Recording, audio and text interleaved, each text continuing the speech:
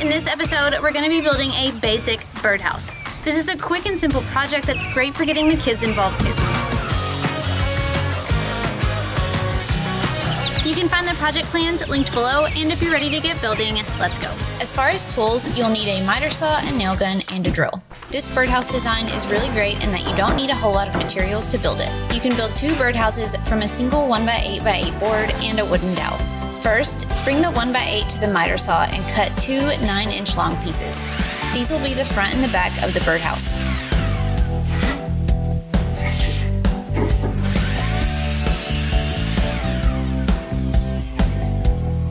Once these pieces are cut to length, find the center and use a speed square to mark a 45-degree roof line from that mark. Then, measuring from the bottom side, 1.5 inches from each edge and draw a straight line from those points to the bottom of the roof.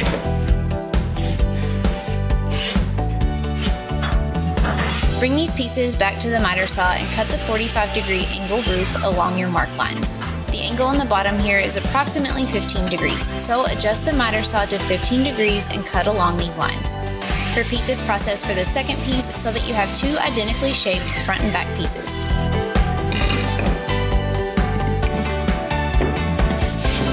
Then grab your 1x8 board and head back to the miter saw to cut the remaining pieces to complete the birdhouse.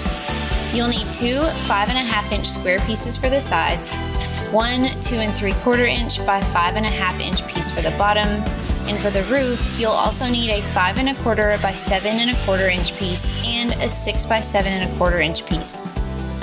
Again, all of these measurements are detailed in the plans.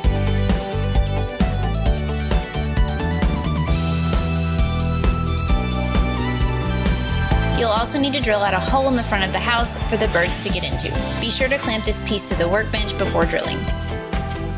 You can do this before or after assembling, but it's probably a little easier to do it beforehand. Use a 1.5-inch Forstner bit, a hole saw, or a spade bit to drill a 1.5-inch diameter hole into the front piece.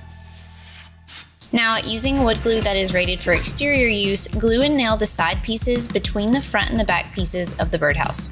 If you don't have a nail gun here, you can use exterior wood screws or just a hammer and nails as well.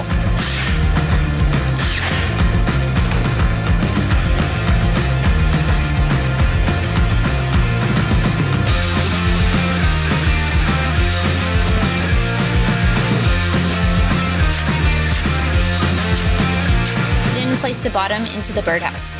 I found it easiest to insert the bottom piece through the top of the birdhouse and use a mallet to tap it in place. Now you can nail or screw this piece in place. Then assemble the roof pieces together with glue and nails so that the 6-inch piece overlaps the 5.25 inch piece and it makes a 90-degree angle.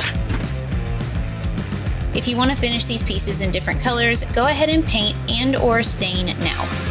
I was planning to leave this natural cedar color, so I just went ahead and glued and nailed this roof piece in place.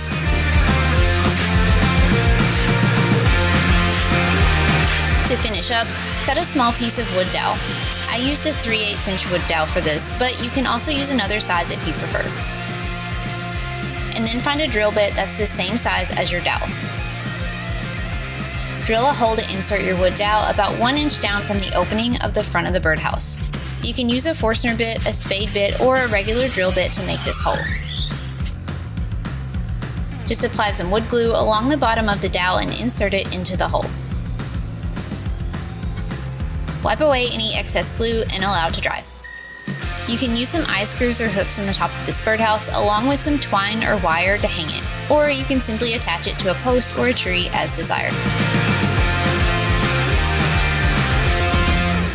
I hope you've enjoyed this project, and thanks so much for watching this episode of Pop Projects. Let me know how it went in the comments below, and be sure to subscribe so you don't miss out on any other projects that I'm doing with Popular Mechanics.